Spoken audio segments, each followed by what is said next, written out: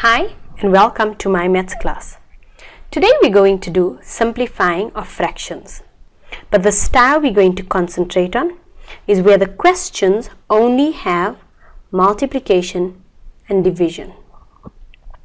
Now, before we start with fractions, you need to be okay with the summary of LCMs discussed in the grade 9 revision video. Also, you need to be comfortable with the common errors that were discussed in fractions.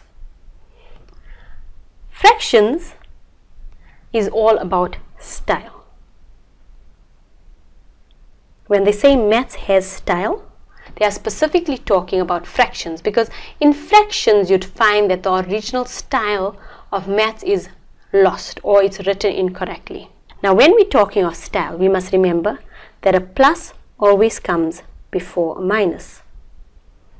In other words, I am not going to get minus 3 plus x. If you get that, you need to swap it and you need to write it as x minus 3 plus before a minus. The second style is that you must have it in alphabetical order.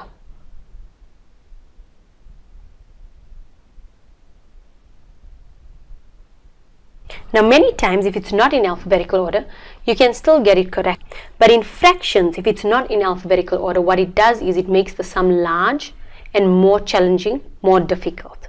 By getting it in alphabetical order, you do not repeat LCMs. So you reduce the amount of LCMs, making your question easier. For example, if I got y plus x, it is better to write it as x plus y.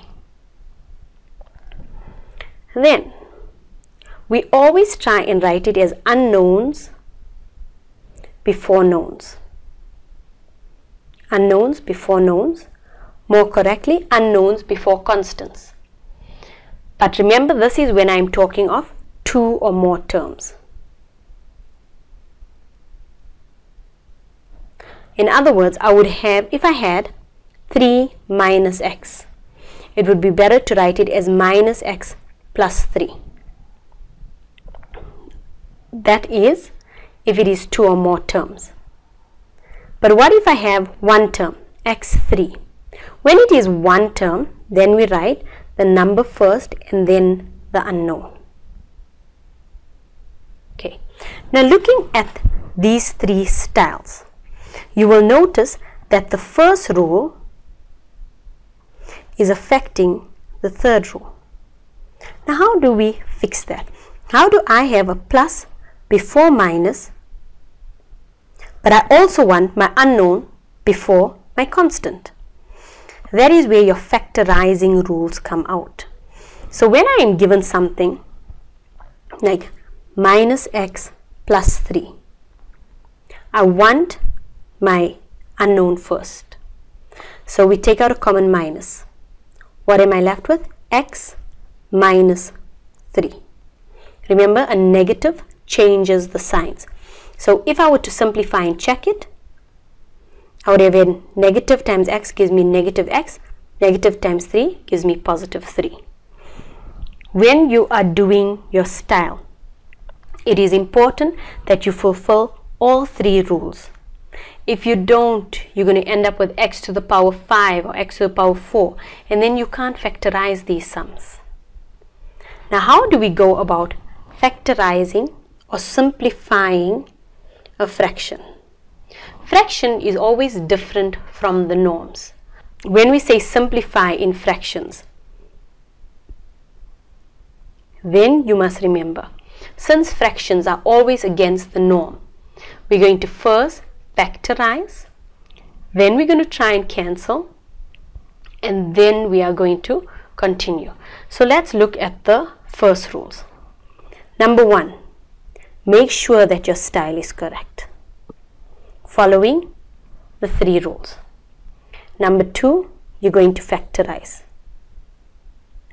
If you are not familiar with factorizing, go back to our previous video. You can look at the summary where we've discussed all 5 concepts of factorizing, And if you need more intense examples, then you need to go to all the separate videos where we discussed each section in detail.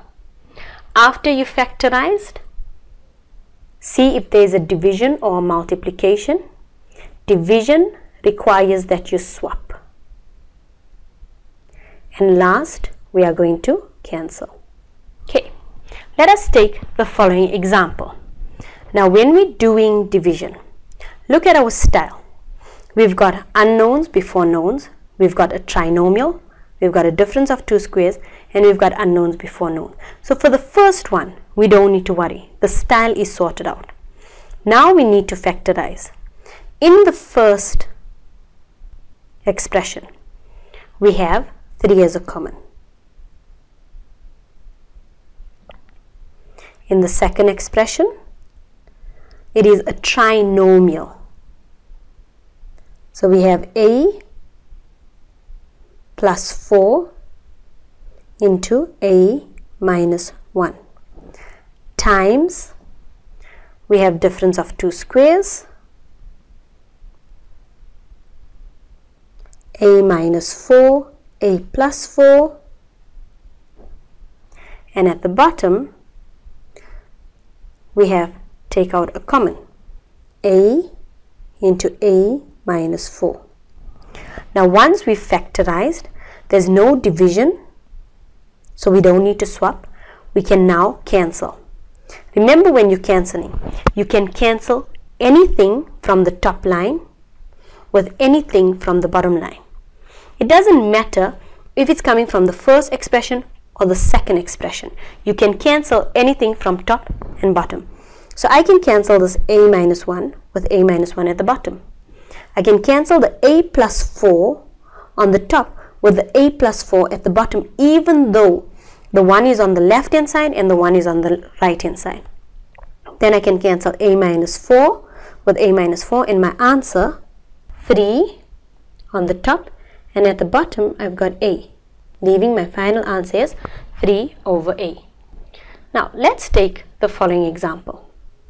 X cubed minus 27 over 9 minus x squared divided by x cubed plus 3x squared plus 9x over 2x squared plus x minus 15. Now, let's first look at the style. If you would notice, 9 minus x squared is not the correct style. We need to change it. Now, if I make it minus x squared plus 9, which means now I'm putting an unknown before known, then the first rule of plus and minus is not working. So I take out a common and I'm left with x squared minus 9.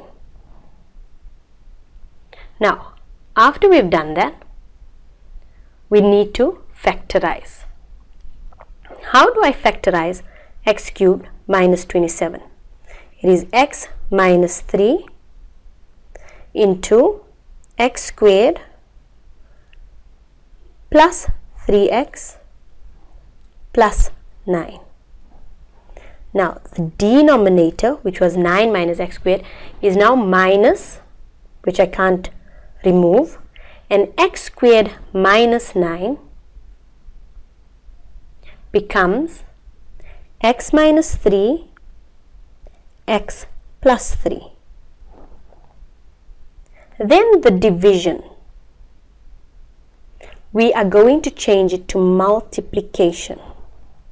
But as soon as we change it to multiplication, this denominator moves on top. So I have 2x squared plus x minus 15 over x cubed plus 3x squared plus 9x. To factorize 2x squared plus x minus 15, we have 2x minus 5 and x plus 3. Right. And when we factorize, x cubed plus 3x squared plus 9x.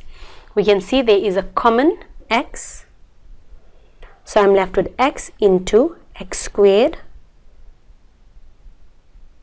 plus 3x plus 9. And we still have to rewrite our first expression, which is x minus 3 into x squared plus 3x plus 9 times, and then over negative x minus 3 x plus 3. Okay, now we can cancel the x minus 3 with the x minus 3. X squared plus 3x plus 9, x squared plus 3x plus 9. X plus 3 over x plus 3. What are we left with? On the top line, we are left with 2x minus 5 over negative x. And that would be your final answer. Thank you for watching this video.